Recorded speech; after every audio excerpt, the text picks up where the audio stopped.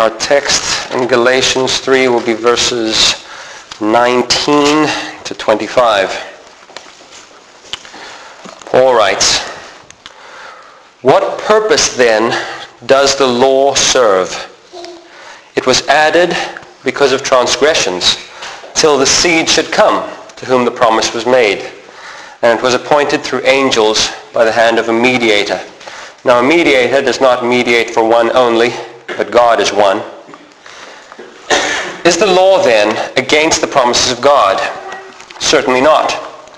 For if there had been a law given which could have given life, truly righteousness would have been by the law. But the Scripture has confined all under sin, that the promise by faith in Jesus Christ might be given to those who believe.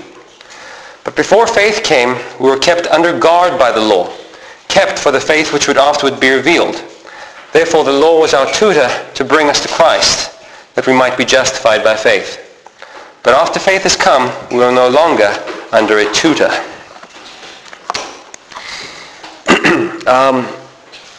Most of the New Testament letters are written to combat false teaching in the church, and Galatians is no different.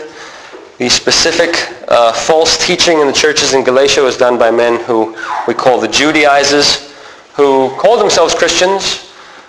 They believed that Jesus was the Messiah. They believed that Jesus was the Son of God, but they taught that Christians were to live basically under the Old Covenant.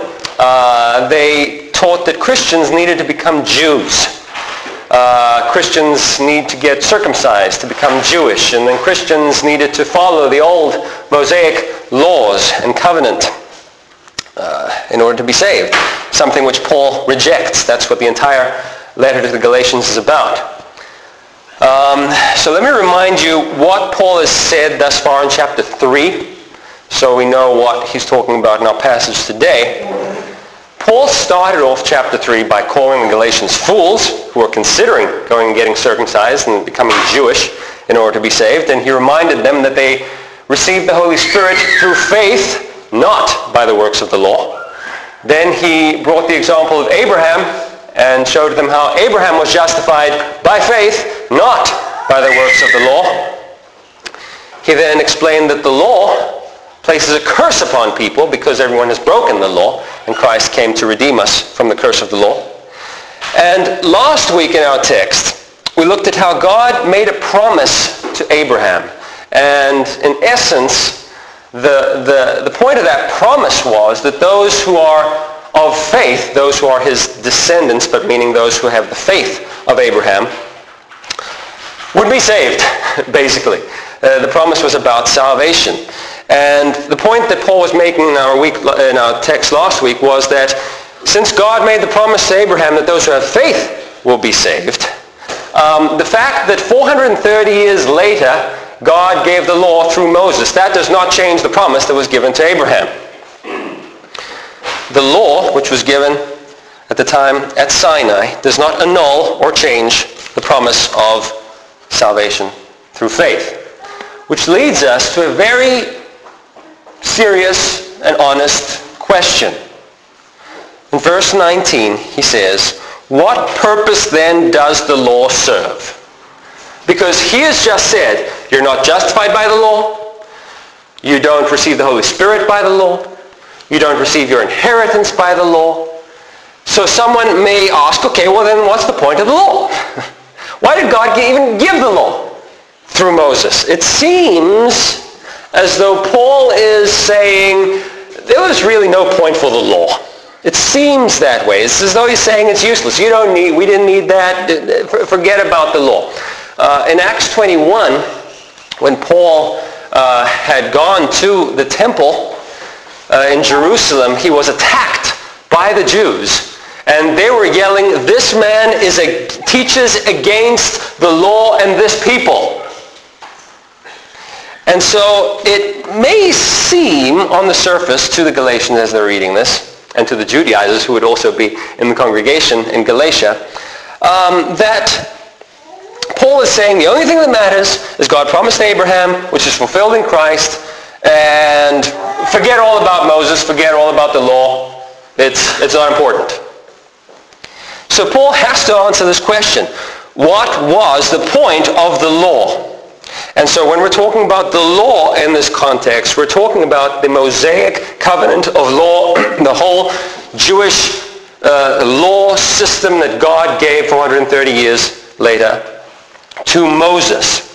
So what's the point of that? Why did God do that? Now before we go through what Paul's explanation is, just a few words on the law of Moses, just so we know what it was, and so we understand what Paul is referring to. The covenant that was made with Moses on Sinai, the giving of the law, was quite different from the covenant that God made with Abraham. If you recall, the covenant that God made with Abraham, from the beginning, God had said to Abraham, through your seed, all the nations are going to be blessed.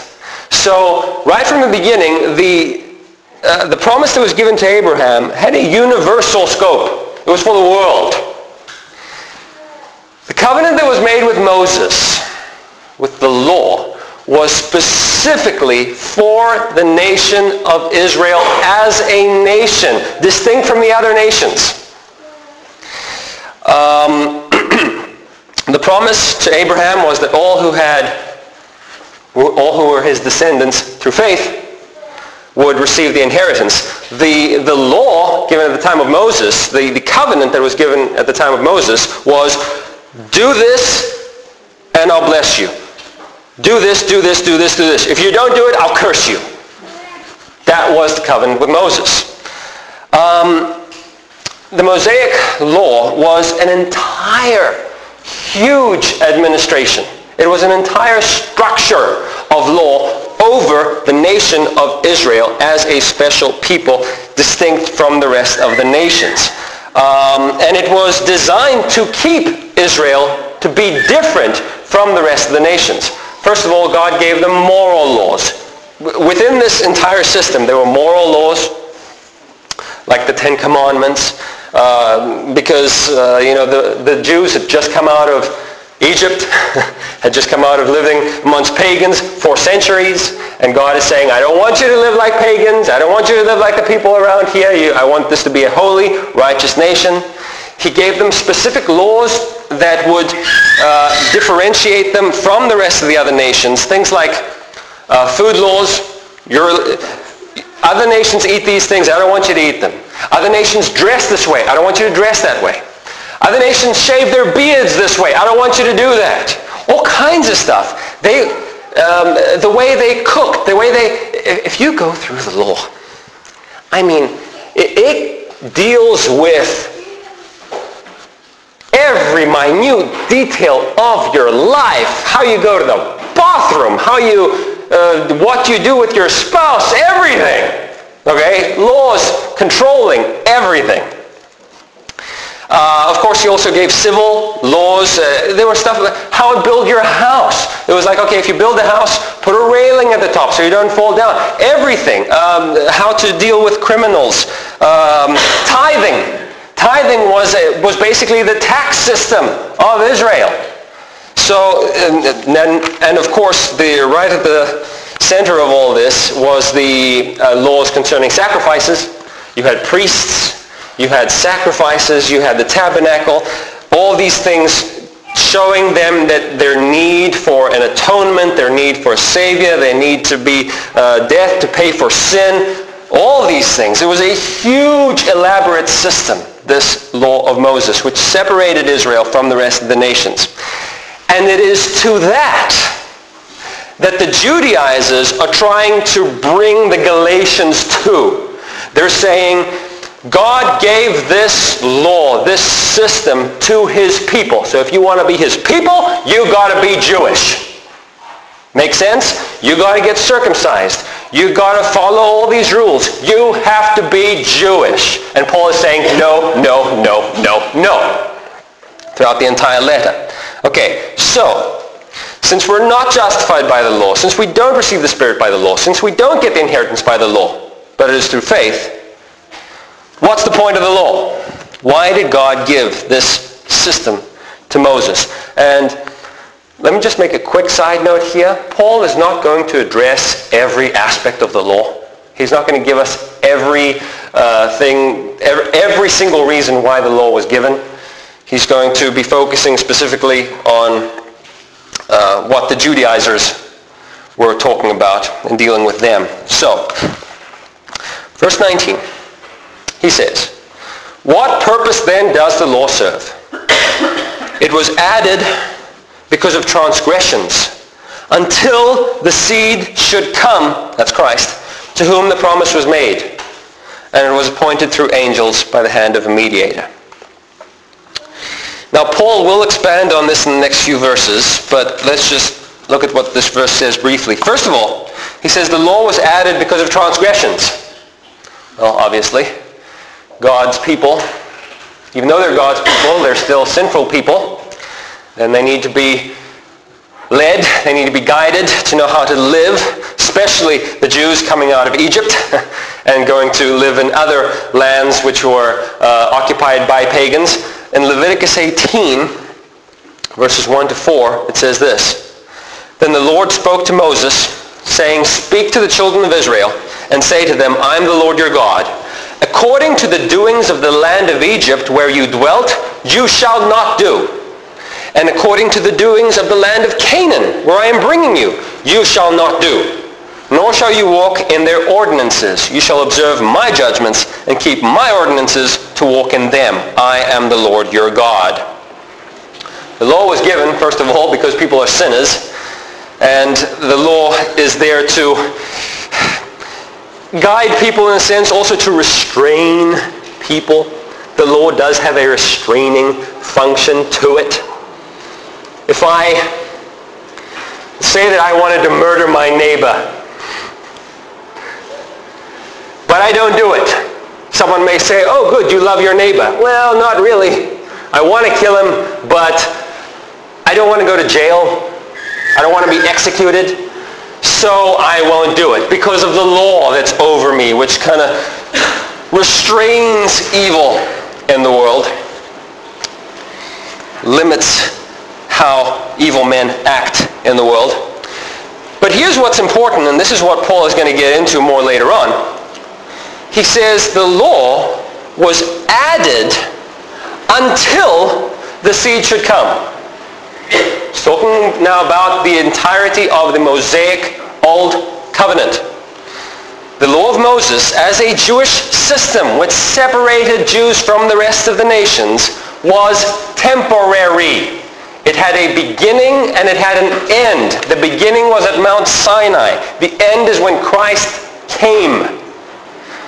The Mosaic law, in a way, in a sense, was a parenthesis in history when God, for a time, almost a millennium and a half, focused on the nation of Israel.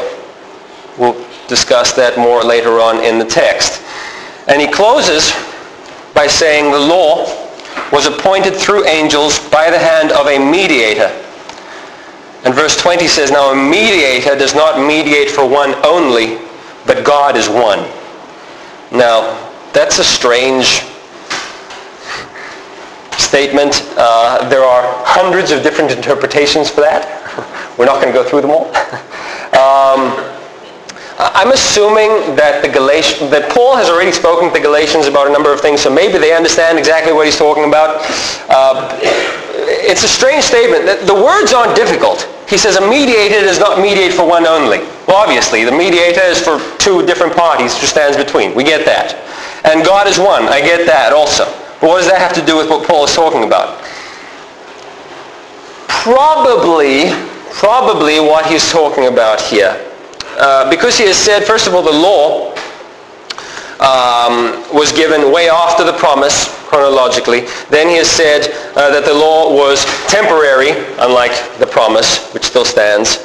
And it seems now that perhaps he's saying something about how the law was given through a mediator, that's Moses. But the promise was not. The promise was given directly by God to Abraham. So it may have something to do with the difference between, because that's what he's been talking about, the difference between the covenant with Abraham and the covenant with Moses. So it may be that he's saying somehow that the promise is superior to the covenant with Moses because God gave that directly without a mediator. Perhaps. It's not perfectly clear. But look at verse 21 now. The next question is this. Is the law then against the promises of God? Stop right there. At this point, someone may say, all right, Paul, just admit it, you don't like the law. You don't like the law. You don't like the old Mosaic covenant. You think that the law is an enemy to the promise, is an enemy to the gospel. You think that the law contradicts the promise. You think that the law is opposed to the promise. You think that we have these two different entities, the promise of salvation through faith and the law given through Moses, and you're like, I like the promise, I don't like the covenant with Moses. This one is good, that one's bad. Just admit you don't like the law and say, okay, the two are opposed to one another, I prefer this one, not that one. Paul's answer is, certainly not.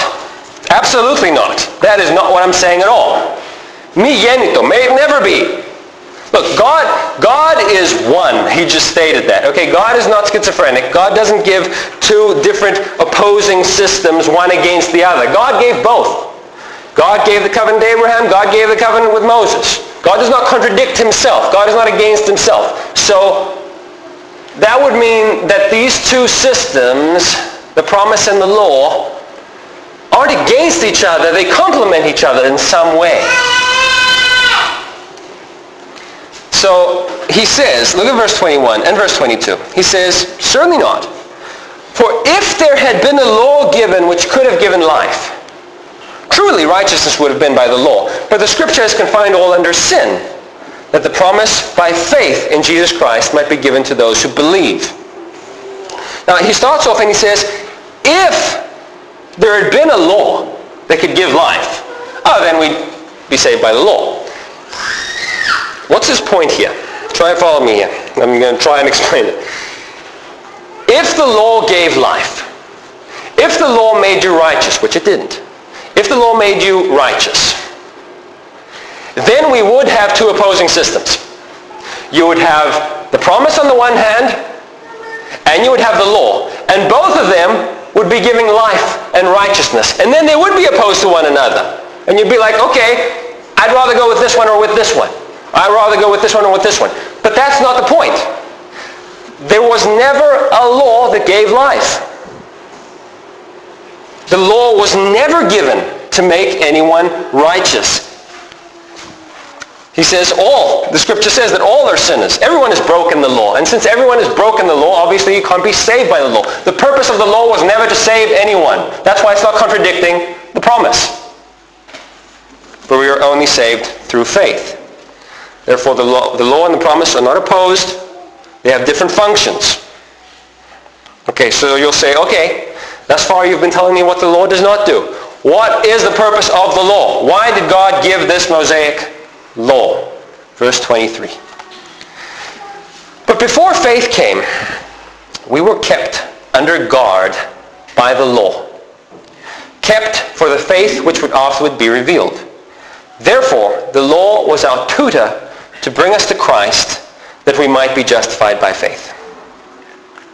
Now, these verses have been highly mistreated and distorted by good evangelicals, good Christian brothers, because they often read these verses apart from the context. Usually how these verses are used, because he is using an example of a man coming to faith, and so it confuses us. And so most people take this passage to say, well, when it talks about that the law was our tutor, was there to bring us to Christ, they say this passage is about an individual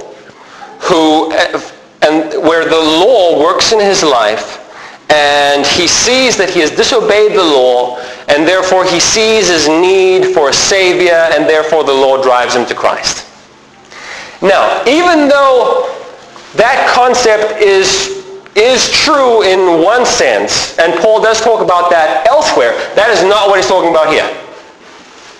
He is not talking about the work of the law in an individual's life to bring him to faith in Christ. He has been talking historically about how the law was added 430 years after Abraham.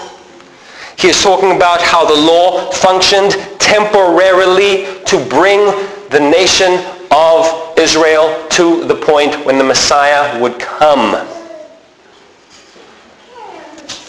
That's what he said in verse 19, where he was like, it was giving for a time, from then till then. That's what he's talking about here. Look at verse 23. He says, but before faith came, we were kept under the law. Now, it actually should say before the faith came. It's a better translation. Before the faith came. And so he's talking about a body of faith. The gospel, the things that are believed concerning Christ's death and resurrection. Those things that have been revealed now with a new covenant. That is what he is referring to. And he says, we were kept under the Mosaic covenant, under the law, under this old system, with the priests, with the sacrifices, with the temples, with the washings, with the food laws, all these things which distinguished us from the rest of the other nations. We were kept under these things until Christ should come. But after that, it's over. This old covenant is over. Remember in John chapter 4, Jesus is talking with Samaritan lady at the well. And he's trying to point out her sin. She's just trying to avoid and getting all religious on him. So she says, you know, we Samaritans, we worship up on this mountain here. You Jews, you say that we're supposed to worship in Jerusalem. Which one is the correct one? What's Jesus' answer? Neither. Neither. It's not about the mountain up there. It's not about Jerusalem. What does he say? But the hour is coming, and now is, when true worshippers will worship the Father in spirit and in truth. It's not about the temple. Forget about the temple. Forget about the sacrifices. Forget about this whole special Jewish system that existed. The old Mosaic covenant is over because it's fulfilled in Christ. And then verse 24, he says, therefore the law was our tutor to bring us to Christ. The tutor, that's a bad translation.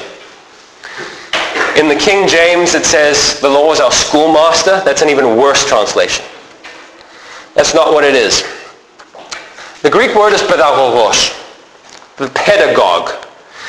Now, we have tons and tons and tons of ancient writings telling us exactly what the pedagogue was. The pedagogue was a guy, a servant in a house, slave, who was highly trusted.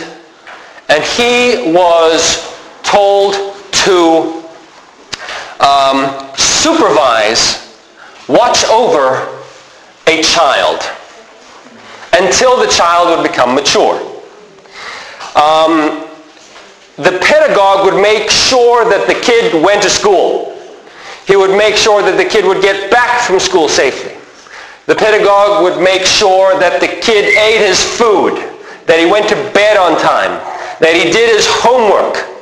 There are pictures that show the pedagogue with a rod in his hand. He was a disciplinarian to make sure the kid stayed on track. He was not a teacher, specifically. Of course, in one sense, you could say he was a teacher because he was teaching him to, do things that are supposed to be done. But he was a disciplinarian to keep the child in place. And the Mosaic law functioned over Israel like a pedagogue saying, don't be like the rest of the nations. Don't do this. Don't do that. And to remind them through the sacrificial system and all these things, you need someone to pay for your sins. You need atonement. And all these things are fulfilled in Christ who died for our sins. And so in verse 25, he says, but after faith has come, and again he's referring to the New Testament faith. We are no longer under a tutor. With the passing of time, the child grows up. He matures. He doesn't need to be told to eat his food. He doesn't need to be told to do his work. And so he is no longer under the pedagogue. What Paul is saying is this to the church in Galatia. He's saying, look, something that we need to understand here. 20 years ago, because this was written around 50 AD, 20 years ago something happened that changed everything. 20 years ago, the world changed. Everything changed when the Messiah came and fulfilled the law perfectly. Christ is our high priest who stands between man and God. Christ is our sacrifice who pays for our sins. Christ is our temple to whom we go to worship. Not to mention the fact that he obeyed everything in the law perfectly on our behalf, that we may gain his righteousness. The old Jewish Mosaic covenant is over. It is fulfilled. Now we are under a new covenant in the blood of Christ. This is why our Bibles are separated into Old and New Testament. We're no longer under the Old Testament, the Old Covenant. Jeremiah 31. Jeremiah prophesies of these days, 600 years before Christ, and he says these famous words, "Behold, the days are coming, says the Lord, that I will make a new covenant with the house of Israel and the house of Judah, not according to the covenant that I made with their fathers in the day that I brought them, where I took them by the hand to lead them out of the land of Egypt, because they did not continue in my covenant, and I disregarded them, says the Lord. For this is the covenant that I will make with the house of Israel after those days, says the Lord. I will put my laws in their mind and write them on their hearts, and I will be their God, and they shall be my people." Hebrews chapter 8 quotes that entire passage, the longest quote in the New Testament of the Old Testament, and says that is fulfilled in Christ. We are under the new covenant, which is fulfilled with the coming of Christ. And Paul is saying to Galatians, we're no longer under the law, under the old Mosaic covenant. God had promised Abraham that those who have faith will be saved. That does not change. The Mosaic covenant was temporal. It served its function to protect, to guide, to lead Israel until the Messiah would come. It was full of types and shadows, and it has been fulfilled. Christ is the reality. Christ is the fulfillment. So don't let anyone tell you, we need to go back and be under the law, as these Judaizers are trying to convince the Galatians. Thank you for your attention. Let's pray.